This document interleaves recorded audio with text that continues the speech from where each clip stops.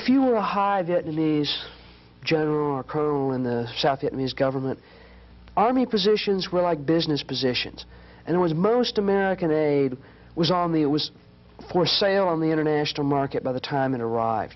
The level of theft is unbelievably high, and the only reason is like rather than try to control the theft, the American government essentially made the decision, look, theft by the officer corps is the price we have to pay for continuing the war. If you're a woman, the estimates are that there were like 500,000 Vietnamese women engaged in some kind of commercial sex.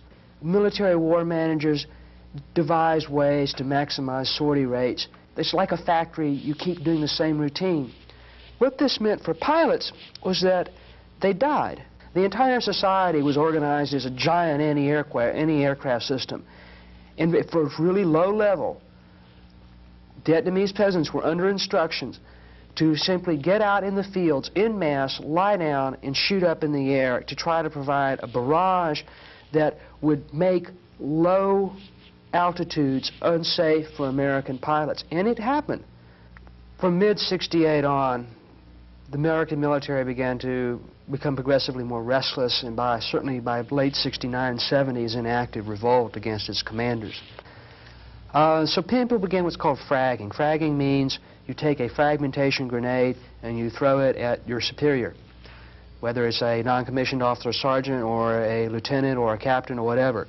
It was a way to tell higher command not to treat the ground troops' lives frivolously.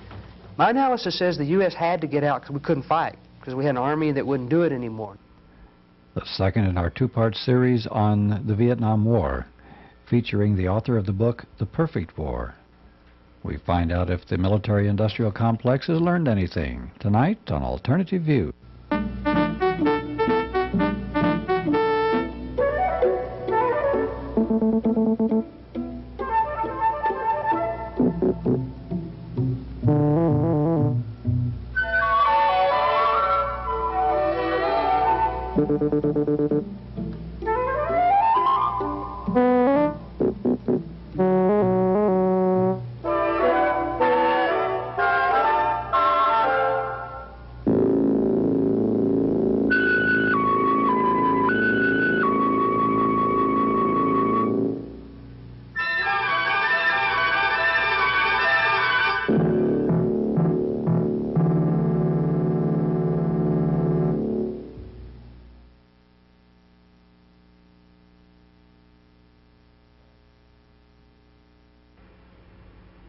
Guys would come in and they'd say no more than, "I'm tired of fighting this war."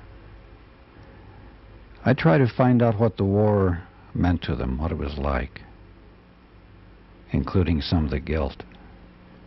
And all they'd say was, "I've done a lot of killing, and I'm not sure it's right."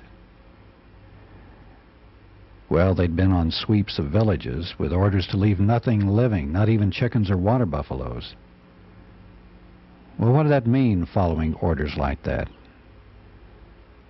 Wasn't Lieutenant Cowley and My Lai, wasn't it that stirred up this in the first place? Hell, they were doing a My Lai every day. They'd be out on a mission and call in airstrikes. Napalm would be sprayed, and the people would be burning. Sometimes they'd put them out of their misery. The guys who did that are still coming into the veteran centers with this on their mind 12 years later. Welcome to Alternative Views. This is the second on our two-part series about the Vietnam War with Bill Gibson, who wrote an incredible book about the Vietnam War called The Perfect War, Technowar. And his book, The Perfect War, Technowar in Vietnam, was recently published by Atlantic Monthly Press and has so far received some extremely good reviews. It was favorably reviewed in the Wall Street Journal. Kirkus Review described it as a perceptive, cogent, significant, and so far the best analysis of the meaning of America's only military defeat. Highly recommended. Gloria Emerson, in a review, described the book as Although many valuable books on the war exist as records of pain and endurance, there is no work that achieves what this does. Because he might just save us from our most comfortable lies and sad delusions, William Gibson should be honored. And John Stockwell describes this book as, in all of my research on the subject, I have found nothing to compare with Dr. Gibson's Perfect War for invaluable insights into U.S. methodology and its hideous results in the war. Tonight we're going to talk about the things we didn't cover. We're going to talk about Tet, the importance of that, the Tet Offensive. We're going to talk about how the United States Army, a lot of them didn't, they decided they weren't going to fight that war anymore. We're going to have an evaluation of the Vietnam War. How did people look at it from various aspects? And we'll also take a final look at, have we learned our lessons, or are we still fighting Technowar in Central America, or at least planning to? What is your interpretation of Technowar? How do we get involved in Vietnam?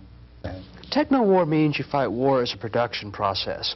The military became deeply impressed with big business's contributions in World War II. After World War II, the military then decided that not only would the supply operations be organized along corporate lines, but that actual conduct of warfare would be organized along corporate lines. The officer corps were the managers, the enlisted men were the workers. The product was enemy body counts. Just as American business prided itself on high technology, capital-intensive production systems, so too would our military have high technology, capital-intensive warfare to outproduce. We would kill more of them than they would of us. That's Technowar. Why was it applied in Vietnam? Because after World War, in the 50s, the Soviets had the atomic bomb. They could then destroy our economy, or the base of our power, if we intervened militarily in the world with too much force. The object then was to fight limited war indefinitely in the Third World. We would just send our production system over there and drive the other side bankrupt. Why Vietnam? Americans saw communism not as another type of social organization, as another culture, as another political system, but instead they saw Americans as the good, the natural, the godlike, and the communism was a foreign other, an alien kind of being. The world was divided into simply two types of people, communist and non-communist, and therefore it was like debit or credit, their side or our side. By the time the Vietnamese overthrew the French in the late 50s, we had our theory of limited war intact, we had our conventional forces ready to go. By the late 50s, Vietnam was simply a convenient place to test out this new theory of warfare, Technowar, and a place to drive the foreign other back. In fact, you pointed out something fascinating in your book about how a major part of U.S. support at a certain part of the war was to win the hearts and the minds of the Vietnamese through importing U.S. commodities to them. Yes. And the U.S. government actually put up the money to import these commodities and created the whole infrastructure for it. And rather than winning the hearts and minds of the overwhelming majority of the Vietnamese people, it just created more corruption and inequality. Do you want to talk about that aspect of U.S. policy? It's just hard for us to realize how much money was poured into that country in so many ways. If you were a high Vietnamese general or colonel in the South Vietnamese government, Army positions were like business positions. And it was most American aid was for sale on the international market by the time it arrived. The level of theft is unbelievably high, and the only reason it's like rather than try to control the theft, the American government essentially made the decision, look, theft by the officer corps is the price we have to pay for continuing the war. So therefore, in order that something reaches the Vietnamese people, we'll just send more and more and more. And there was an element of truth in that, but also the greater truth was that simply corruption became compounded and the riches became greater. We're talking about millions and millions upon hundreds of millions of dollars made, or even currency manipulation. Currency fraud was endemic. If you knew how to play the game, you could get rich simply by exchanging your money from dollars to piastres to military script and back again. You know, just nothing, just by playing with the rules a little bit. So, but it didn't. It created massive inflation, it meant that life for most people got worse. It's what were your jobs available while a few people on top were able to make money off this stealing the American aid? On the bottom, what were your jobs open for you? Well, you could work for the Americans. You could work on their base. You could be an interpreter, maybe if you had minimal language skills. These are all if you're a man. If you're a woman, the estimates are that there were like 500,000 Vietnamese women engaged in some kind of commercial sex. Prostitution, massage parlors, however you want to call it, hooch girls. There's a whole multi-levered sexual marketplace. Drugs is another major factor. Huge heroin importation coming from all places, coming from Laos. And the CIA was running a war in Laos with the Hills people and with the Laotian government. In order to buy the leaders of the Hills people and buy the Laotian government, they had to acquiesce to the heroin trade. Tons of heroin were brought in on Air America planes and Vietnamese Air Force planes, were refined in Bangkok and other places and sold to U.S. soldiers in Vietnam. South Vietnamese civil and military leadership was also heavily involved in the narcotics business. General and subsequent President of the Republic of Vietnam, Nguyen Van Thieu, ran one major operation, while Nguyen Cao Ky, at times Air Marshal, Premier, and Vice President, ran another. For orphans, what could you do? Shoe shine business wasn't something kids had to make money on the side. Shining shoes was life or death issue. Going through garbage dumps. You know, a very dismal life in this new urban Vietnam, not a consumer paradise. And then the other hand, you had the black market, where, as you say in your book, you could buy anything. You could even buy tanks, armored personnel carriers, and of course the Viet Cong were tapping Vietnam into could this. equip themselves whenever they needed American goods. They could equip themselves without any problem. Yeah. The other aspect of U.S. policy was air war. Part of your most brilliant chapters and descriptions in your book are of the magnitude and nature of the air war in Vietnam that was mainly, I guess, directed against North Vietnam. Do you want to discuss some elements of air war? If war is a factory, then clearly when you look at air war, we've got the biggest factory and they have nothing. By American reasoning, the North Vietnamese should have given up the day the first bombs dropped on North Vietnam because they had such a small industrial apparatus, such a small number of bridges and things that you would think they would have just given up. But they didn't. They were willing to sacrifice their industrial apparatus. They were willing to absorb massive casualties. And indeed, contrary to American mythology, where the Viet Cong were simply being totally supported from the North, roughly 80% of the supplies the Viet Cong used, and even the 80% of the supplies the NVA used, were raised in the South. A small number of supplies were sent south. It couldn't be stopped. No matter how hard the U.S. bombed, no matter how much it escalated its campaigns, no matter even after they closed the ports at Haiphong and started systematically bombing the railroad lines between China and Vietnam, it couldn't stop it. The number of supplies wasn't that great. On the other hand, the air war did mobilize the North Vietnamese people to a considerable degree. Everyone had a job of one kind or another, either repairing the railroads, repairing the roads, or taking over industry, or working in agriculture. So it mobilized and consolidated that society to carry on, much like the Nazi attack on Great Britain consolidated British morale in World War II. But on the other hand, people used to say, well, we ought to bomb them back to the Stone Age, and we just practically did, didn't we? Most people don't recognize that the United States Air Force and Navy dropped between 8 million and 15 million tons of bombs and rockets on Southeast Asia. In all of World War II, the United States dropped 2.1 million tons. So the minimum estimate then is about 4 times greater than World War II, and it goes up to almost 8 times greater than World War II. In Westmoreland's 1967 report, he has a target category summary. And the largest category in there after vehicles is buildings. When you listen to the reports of foreign observers on the ground, what they report is just about any modern stone or brick structure over one story was hit. because those were the only things that looked like targets. And in essence, a lot of those were churches, a lot of them were hospitals, a lot of them were schools. Yes, North Vietnam was bombed back to the Stone Age. There's no doubt about that. But because they were not fighting a techno-war, that they were still... It did cripple them. Now, we saw in the previous program where this production and assembly line type of attitude resulted in the demand for body count for the land troops.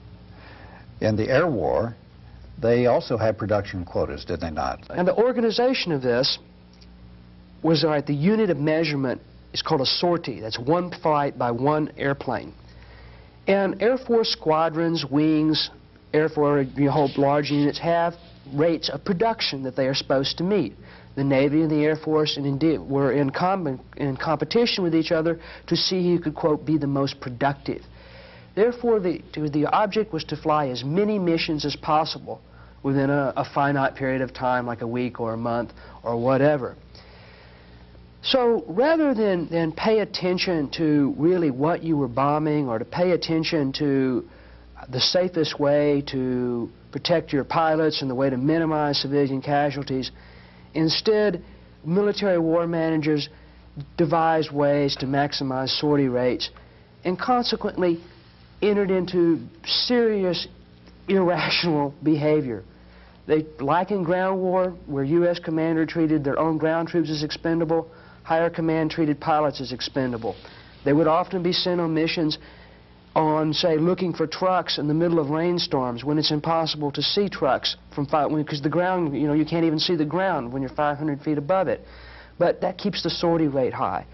Or also, say you're supposed to, it's raining over a given target and the target's clouded in, but you still send your planes up there every day, 5 days in a row by the exact same route in order so that, because that's simply, it's like a factory, you keep doing the same routine.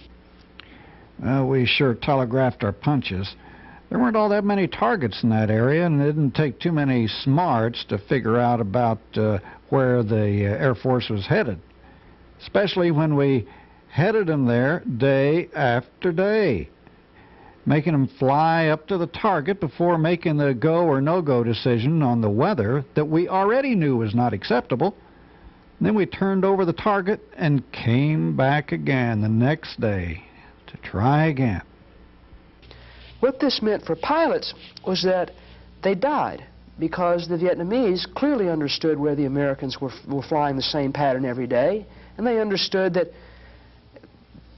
they would just keep coming. So what often frequently Vietnamese did was simply move more and more anti-aircraft guns into an area that the Americans for some reason wanted to bomb. And what ended up is American pilots ended up just fighting flying missions against empty targets surrounded by hundreds and hundreds of anti-aircraft weapons. And in this way, by telegraphing our punches, American pilots died. I talked with a couple of nearly apoplectic F-4 pilots at Da Nang who told me they'd gone out recently on a 4-plane mission carrying a very small bomb load. One pilot told me he was gritting his teeth, he was so mad. We risked 8 guys, he said, when we could have hung the whole load on one plane, risking only 2 people, and done the job better. Well, then I asked him, well, why did they send out 4 planes? The pilot said, damned if I know, unless it's just to keep our sortie rate high. But I tell you this, it's a goddamn crime. Well, I heard about this sortie business on aircraft carrier Constellation. The Navy pilots had told me they could do a better job with a few A-6s operating in the safety of darkness than with all those Skyhawks skimming around with light loads in daylight. So while it didn't seem possible, it appeared that the Navy was trying to out-sortie the Air Force, and the Air Force was trying to out-sortie the Navy. And the guys who were flying the sorties took a dim view of it. You had an incredible story in your book about how the North Vietnamese would actually bring down the American jets with handguns and rifles. That almost seems unbelievable to us. In an advanced, from an American standpoint, it is unbelievable in that you only see advanced technology system like a jet fighter bomber needs another advanced technology like a SAM missile in order to bring it down. And there is some amount of truth in that. But North Vietnam underwent a tremendous social mobilization. Part of that mobilization involved giving almost everyone a gun, either a pistol, a submachine gun, a rifle, or whatever, or light machine guns. The entire society was organized as a giant anti-aircraft system. And for really low level, Vietnamese peasants were under instructions to simply get out in the fields en masse, lie down, and shoot up in the air to try to provide a barrage that would make low altitudes unsafe for American pilots. And it happened. American fighter pilots do report that many planes were shot down at extremely low level by peasants. And what this meant to them, low-level flight became so dangerous they had to move higher up where they could consistently be picked up on radar. In other words, it isn't just that peasants could shoot down planes, it's that they denied an airspace to Americans that made all air operations more hazardous. So social mobilization was able to compensate for technological inferiority. There was another example of this in the Ho Chi Minh Trail when the United States built that incredibly expensive electronic warfare area, which the Vietnamese and the Laotians were able to overcome with very simple tricks. The Joint Chiefs of Staff always wanted to invade North Vietnam and simply take over Hanoi and Haiphong, or have ground troops in Laos. There is a place where between Laos and Thailand, between the South China Sea and Thailand is something like 35 miles, and so wide. So the effort is, the mission was, we'll just form this magic line and we'll keep the foreign other out, right? We'll stop them at the pass, you know, literally. But since that was seen as too expensive in terms of troop lives, they seeded that area with electronic sensors, listening devices that picked up smell, sensors of various kinds. These devices in turn sent radio signals to circling aircraft. The aircraft in turn sent them to computer banks in Thailand. And Thailand in turn organized airstrikes over the trail. But two things happened. One, the sensors were decoyed. Bags of urine hung in trees, tape recorders with cricket noises. In order to try to mask the movement of trucks, you find a sensor and you put normal jungle noises, a tape of normal jungle noises next to it. So you mask the sensors in one area while you actually send your troops and operations on the other.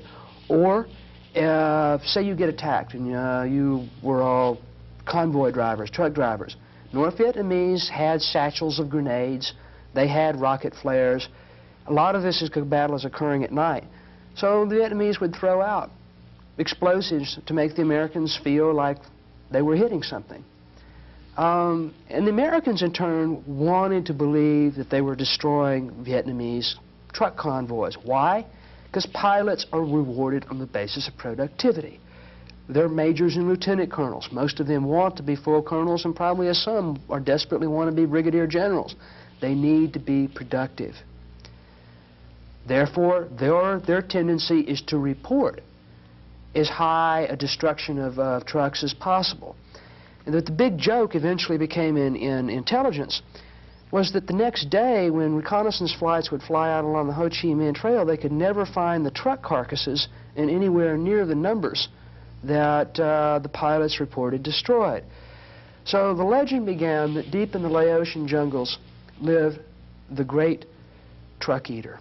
And the great truck eater was a monster that totally loved dead trucks, and it lives a nocturnal beast, and that every night it got up and it ate the skeletons of dead trucks, so that when the reconnaissance planes came out in the morning, there would simply be no records.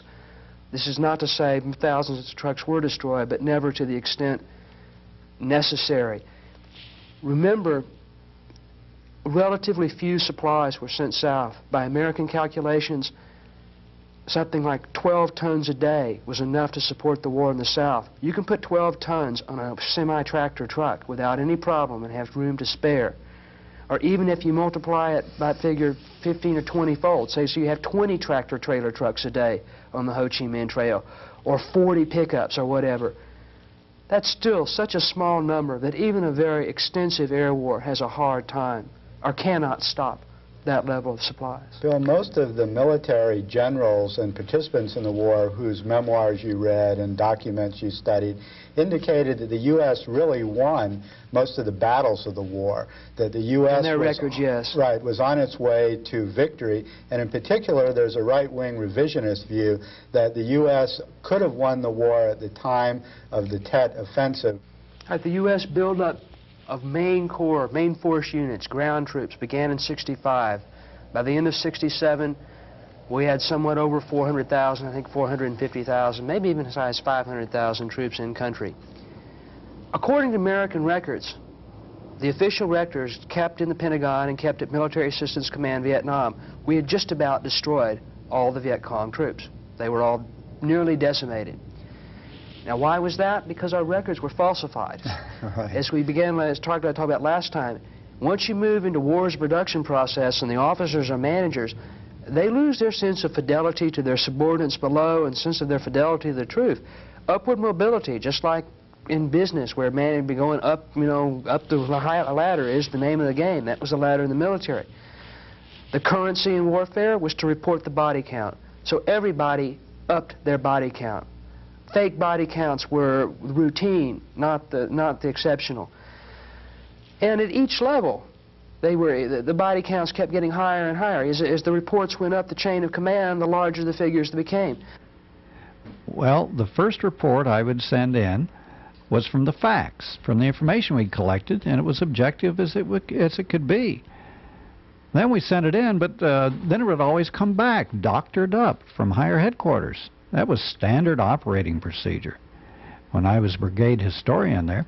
So the result is that the battle news was edited and revised until it was acceptable to the higher-ups. Hell, I've been ordered to write open lies on our civil aid program, such as increasing the 15 English classes to 300 to make it look good to the politicians and the people back home. And I've been ordered to raise the figures for food distribution in refugee villages. But I've also had to retype battle reports omitting certain facts and thereby turning a North Vietnam Army victory over superior American forces into a U.S. victory. So on paper, we had won. But in reality, two things, that was part one of our victory. The second point was, in 1967, the American higher command decided that Viet Cong guerrillas no longer existed and so they abolished them on paper. just like American forces, we don't have any part-time guerrillas or full-time guerrillas. And also, do guerrillas have tanks? Do guerrillas have helicopters? Do guerrillas have heavy artillery? They don't have as much hardware as we do, so they aren't really a threat to American units. So several 100,000 Viet Cong guerrillas were abolished from what's called the order of battle. So once you eliminate the guerrillas on paper, and then you have a lower total estimate of enemy forces, and you have an inflated estimate of how many of those you've killed, well, we'd won. Lyndon Johnson desperately needed a political victory in the fall of '67. So he got General Westmoreland to come back and say, we're winning, that we're soon going to enter into phase 3, and that is we're going to mop up for a couple of years. Now, what was happening in reality? In reality, the Viet Cong forces, the local forces, had expanded radically from 1964 through late 1967. According to U.S. figures, there were only about 200,000 Viet Cong. But when one CIA man started going through the files and trying to refigure things, he calculated about 500,000. And let's understand what that means. If the CIA man is doubling the estimate, that essentially means they don't have any idea of how many of them are there, but it means a double is probably the highest figure he can get away with and still be listened to by anyone. So, in reality, the enemy is gaining strength. We have through the Viet Cong. We have North Vietnamese participation still around 50,000 troops a year being sent south in the border zones along the Cambodian and Laotian borders and in certain the I Corps, the north of the country. And And the U.S. strategic offensive had failed of search and destroy. The bombing operations had failed. In late January, early February 1968, the Viet Cong forces attacked en masse simultaneously for the first time. Normally, they fought very dispersed operations. They were not this was the first time there had been a simultaneous national attack. The attack succeeded in driving, it ended the pacification war. All the units involved in pacification were driven out of the countryside into the cities.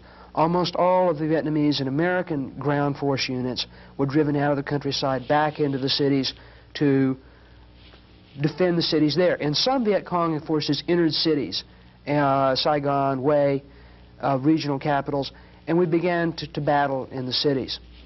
Now what happened? After a few weeks, the Viet Cong withdrew from the cities. Their casualties were extremely high. They had not anticipated that the Americans would bomb and conduct artillery strikes inside the cities, but they did. So a large part of South Vietnam was reduced to rubble. Their casualties were high, but the Americans and South Vietnamese army units were gone from the countryside. Desertions had been massive, and the Viet Cong were able to recruit many people. Now that there were no opposing forces in the countryside, their political cadres were able to surface. So they were weakened in many ways, but on the other hand, they had achieved a decisive victory in driving their opponents out of the countryside.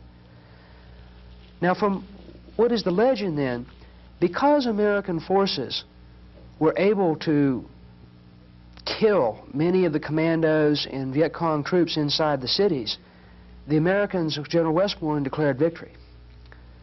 Of course, this ignores the fact that although he's driven the Viet Cong out of the cities, he himself has been driven out of the countryside, and they just made a mockery out of his own previous claims of victory. Also, it's clear to many people that there were far more enemies in South Vietnam than the Americans have been willing to admit. Westmoreland then made a troop request for another 200,000 soldiers.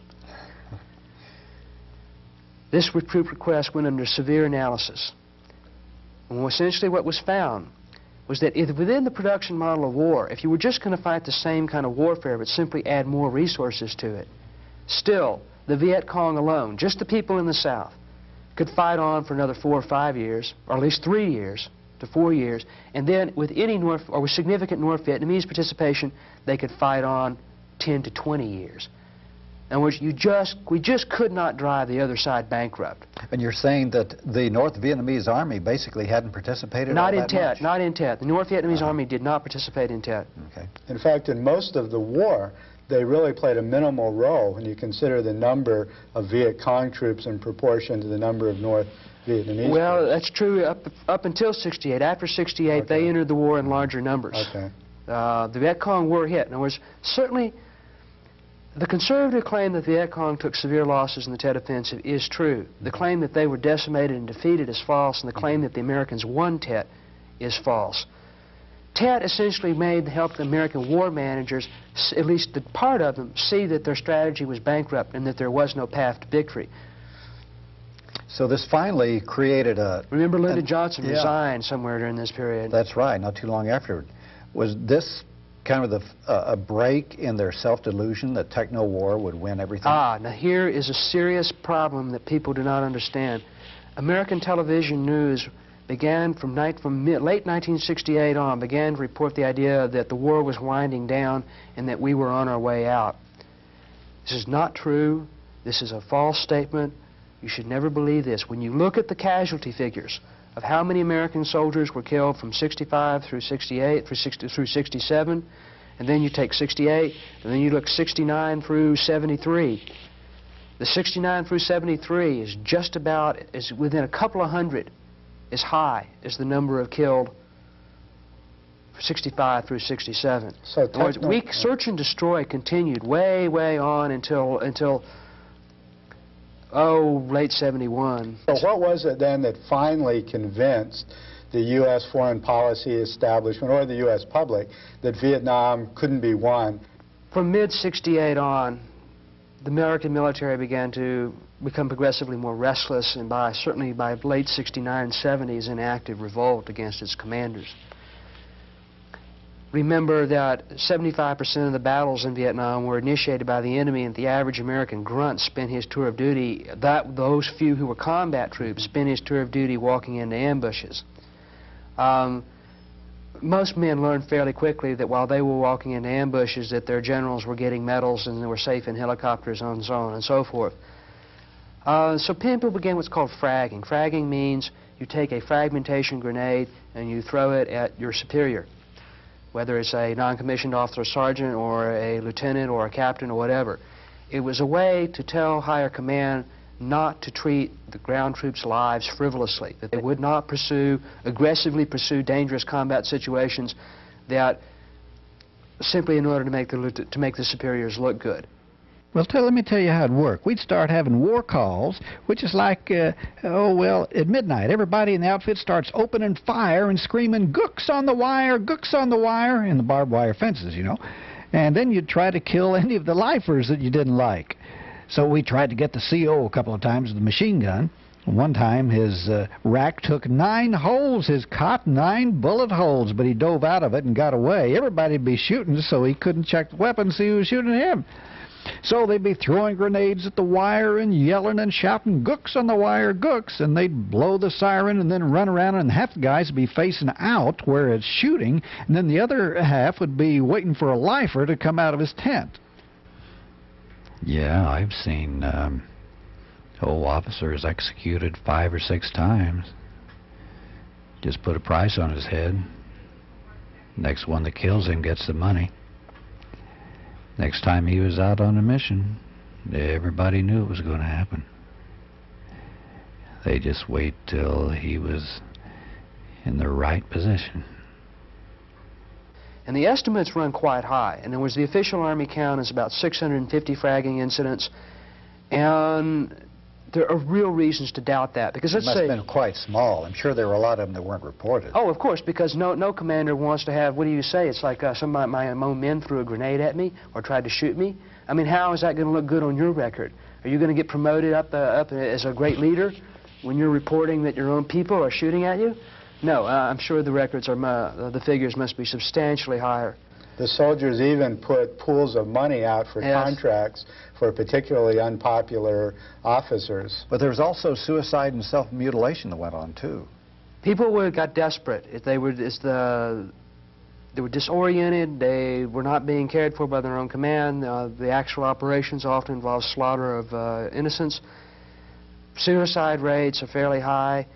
Standing up in the middle of a firefight. There's one famous cartoon book by a man named Tad Forrester, and it shows a picture of a soldier hiding behind a rock with his trigger finger in the air looking for the $1 million wound. The theory being like if he exposed this and got his index finger shot off, that he could get out of the war zone. Or you don't take your malaria pill, and get therefore removed because you're incapacitated with malaria. There were many, many ways where people shooting themselves in the foot. There are lots and lots of stories of self-mutilation. Or you do it to your friend. In other words, if your friend has, say, been wounded twice and you're on a particularly dangerous mission and he's had a premonition of death, which was taken very, very seriously, all combat soldiers are deeply superstitious, then sometimes you shoot or you stab your friend, not in a vital place, but to wound them enough to get them out. You can't fight a war this way. You cannot fight a war where people are you go and search and avoid. Also, yeah, search and avoid. That was a very prevalent thing too. Instead of search and destroy, search and avoid. That is, you go out and you play war. You try to you go out and you smoke some dope or and you fake some radio reports, or you generally try not to engage the enemy. Yes. We talked about it every day. All the guys felt the same way. We just weren't accomplishing anything. In fact, some guys were so depressed and disgusted they was killing themselves. Some guys were taking hand grenades and blowing themselves away. They couldn't take the strain anymore. God, it was really heavy. I don't think a lot of this stuff was reported. GIs would just kill themselves.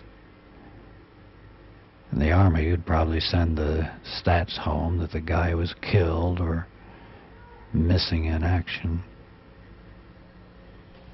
And did the anti-war movement at home have any effect on these soldiers in creating a sense of what they were doing was wrong, that they were victims, they were making mistakes? Did that have impact, you think, on the soldiers? There was a wide coffee house, GI coffee house movement. The anti-war movement tried to set up coffee houses near U.S. bases to promote literature and things.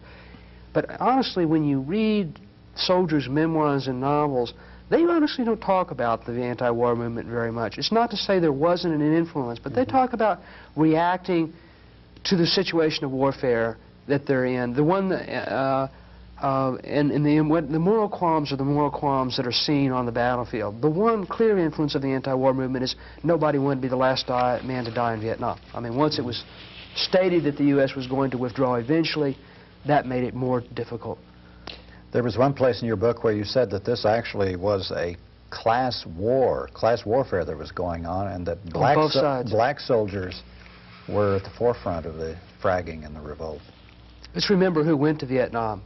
After World War II, the U.S. military decided that too many college-educated men had been killed, and that the danger of this was that it was going to hurt the scientific base of the country. If the scientific base of the country was hurt, we couldn't have the next generation of weapons. So the idea of the 2S deferment, of the college deferment, was to keep the pool alive. What this meant was, remember, this is an era of very few student loans, very few scholarships, so on and so forth. It meant that the sons of the middle class could go to college, where the sons of the working class went to the military. In the military itself, military needs vast numbers of white-collar skills. So if you had any kind of like clerical skills, like middle-class people often do, typing, filing, so on, you could more readily get a non-combat job. What this translated into is that once you got down to the point of who was in your infantry units, your armor and artillery, they were disproportionately minorities and rural whites, poor urban whites. So we had a working class, largely working class military, combat military, whereas a more middle class anti-war movement and a more middle class logistic apparatus in the military. So it was a class revolt. A class revolt. No, I wouldn't call it a revolution. We're not talking about these people. We're not socialists now. But it is sort of like let's revolt against the manager, yes. It's not in our interest. They're exploiting and using us. Yes. Yeah, and it's certainly among black soldiers, they were definitely influenced by the Black Power movement. Racial consciousness and critical consciousness was very paramount, and there were many of the tie signs, of bonding signs of, you know, the skin and special handshakes, so on and so forth. How would you evaluate the mass media handling of Vietnam then and now? I spent a long time looking at the tapes, and was close. It's like I'd finished my outline. I was going to write a book about television news coverage of the war, and I decided to think, well, what was not on the news frame?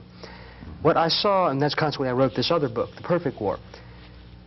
What's on the news is a lot of pictures of helicopters, a lot of pictures of jets, a lot of pictures of tanks, a lot of hardware, in which Technowar was the major representation, too, visual representation.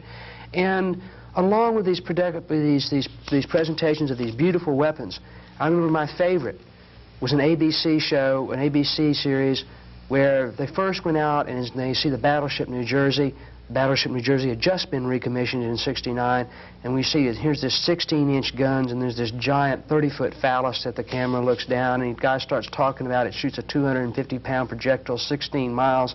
It'll go through 32 feet of reinforced concrete, or maybe I have it the other way. Maybe it's 32 miles, 16 feet of reinforced concrete. I forget, and it's a 250-yard kill radius.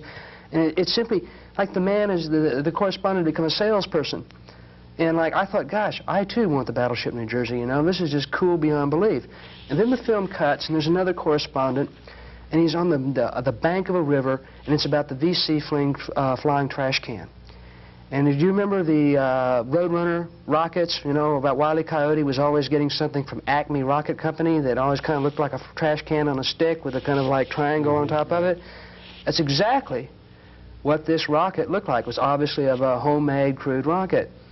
And the contrast is so great, and it seems like American victory is so ensured because of our technical superiority. Of course, what they don't point out, the Viet Cong who fires that rocket knows exactly what he's shooting at, was the battleship New Jersey very rarely knew where its bullets were flying.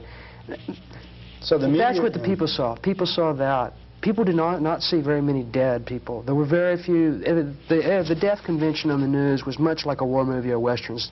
No real gore. And they saw a body count each week which showed that we were always winning. We saw one village was burned in 1965, that's it. And the guy correspondent got in severe trouble. My Lai appeared as remember, did not come from, the news of it didn't come from the normal networks, it came from a veteran who tried hard to get the news out. Very little coverage of mass massacres came on. The ordinary language of the war, gook, slope, slant, dink. No American news correspondent ever talked about those terms and what they meant. Never. It simply did not occur. Instead, it was very much an official perspective. Where one got critical, from 68 on, occasionally you would see reports about failed technology, and occasionally you would see stories about tragic American deaths. But it was sort of like a human interest tragedy becomes the limit of criticism rather than any kind of explanatory notion of why we aren't succeeding. Bill, let's talk about an evaluation of the Vietnam War. A lot of people have written books about it, historians and generals, and et cetera. Well, let's end it, just to come back to where we started, to this other point. My analysis says the U.S. had to get out because we couldn't fight, because we had an army that wouldn't do it anymore. Now, you could move to Air Force campaigns, but Air Force campaigns have their problems, too. You can't hold ground with airplanes. Sending money to the South Vietnamese, they were corrupt. They just had more money to be corrupt with. So we were defeated. My analysis says the United States was defeated, and that's the standpoint. So the question is, how have the historians and the novelists, so on, treated the subject of American defeat? The conventional path is a liberal interpretation. That is, it's just a tragedy. It's just things were wrong out there somewhere, and it's just like there were all sorts of small mistakes of honorable men making small decisions. Arthur Schlesinger being Arthur Schlesinger would be the most famous, the classical case. Stanley Carnell's book and PBS series, the most recent example. But the notion of tragedy is not an explanation. 20 years of small mistakes doesn't explain a war that has a very clear structure, which is my argument, and the structural contradictions of that mode of warfare ended in its dissolution and in failure. The second school, the most prominent right now, is that the U.S. lost because of self-imposed restraints. Self-imposed restraints is a military term often used in Joint Chiefs of Staff documents calling for escalated air war. And their vision is that the United States should have invaded North Vietnam in 1966 and taken Hanoi and Haiphong. Of course, the only problem with that, every one of those peasants who had those guns shooting against the aircraft, the jet fighter pilots, they were also organized and prepared for invasion. And Doug, you mentioned you mentioned the fact that the North Vietnamese didn't have very many troops in the South. That was one of the major reasons.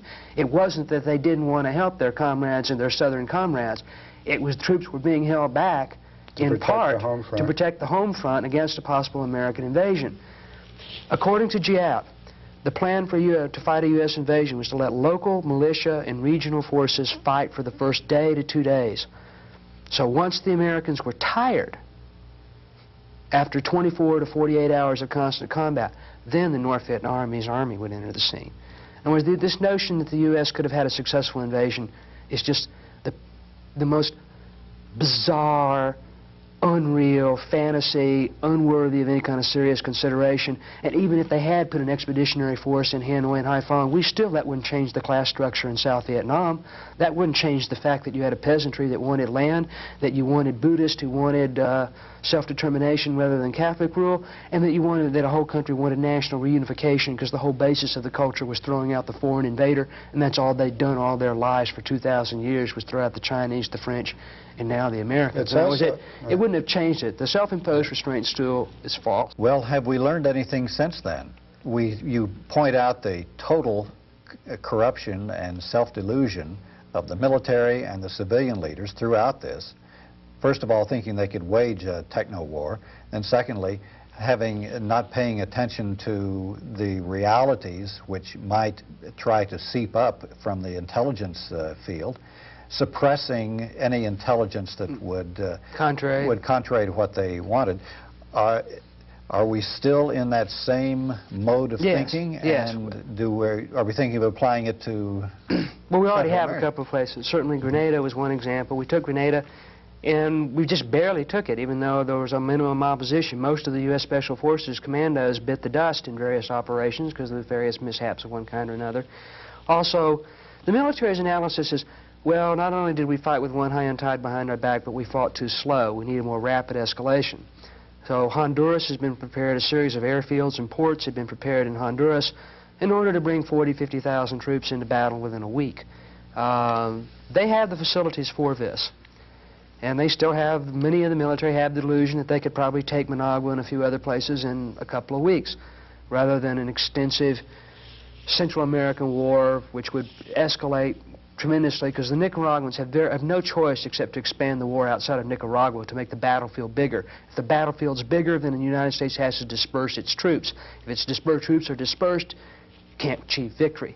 Back to Vietnam. Back to Vietnam. Sounds like they haven't learned a thing. They have not learned a thing.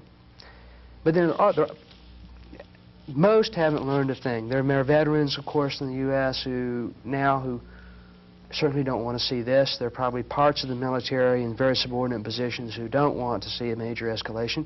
But generally we're on track for another kind of major intervention. Whether or not it will be, since the Iran-Agua crisis has emerged, that may be off for a while. I don't know. But there's certainly Philippines. There's another growing insurgency there. The chances for another major intervention and another series of self-delusions are very, very high, because the people, the officer corps who were successful in Vietnam are the people who are in charge now. The people who were the dissidents, the few handfuls of lieutenant colonels and majors who just got repulsed, they got out. They resigned. Most of them did. Ironically, the Army itself recognized this in 1970 in a War College study, which indicated that there is a significant difference between the ideal Army values such as honesty, integrity, bravery, justice, and responsibility, and the real values which are practiced by the military in order to promote career advancement. Here is the study's conclusion. The present climate does not appear to be self-correcting. The human drives for success and recognition by seniors, sustained, if not inflamed, by the system of rewards and management which cater to immediate personal success at the expense of moral and ethical values, would appear to only be perpetuated by the current environment. The fact alone that the leaders of the future are those who survived and excelled within the rules of the present system militates in part against any self-starting incremental return toward the practical application of ideal Army values. And then the final reason I note the problem of learning is that there are cultural reasons that make the American people want to believe the self-imposed restraint school. And that is, we are used to the tradition of the cowboy who comes in and saves a society against the enemies when the power structure cannot defend itself. The idea of a weak authority that has to be saved by a warrior shows up in many places in American culture. In the Western, in the detective hero is outside the law. All the Superman and the Masked Avenger figures of the 20s and 30s certainly are able to foil criminals that legal authorities cannot. But also, isn't there a deep belief that technology cannot fail certainly in American culture, that if we have enough technological or military force, we can't help but win a war? It's hard not to believe in your hardware. Americans don't learn about social relations. They don't learn about class structure every day in the newspaper or about cultural history every day in the newspaper. They learn about what's for sale. Then what is the lesson of Vietnam concerning the limits of Technowar, the situations in which Technowar can destroy, but it cannot achieve victory. It can destroy land, it can destroy people, but it can't create a government, it can't create a culture, it can't create a society. I mean, this was another thing we tried to do in Vietnam, to impose the model of the consumer society on them and American-style supposed democracy where there'd be elections in situations where these just couldn't work.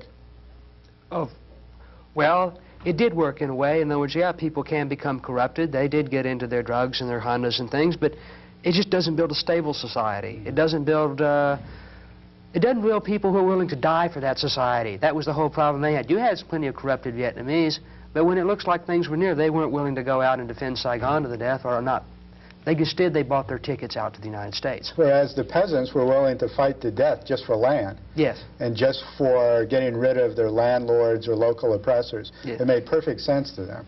And there's been this problem, this so-called Vietnam syndrome, which our leaders have been complaining about all these years, as if there was a sickness in the land. That the Americans, a loss of will to fight, yes.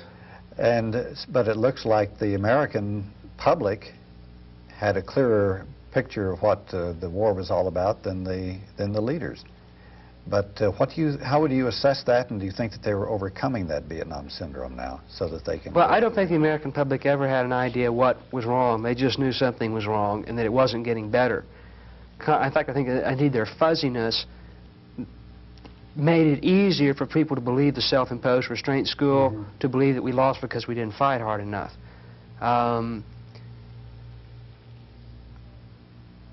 For the past few years, popular culture has presented the hero, the warrior imagery as well, very much strong on the rise.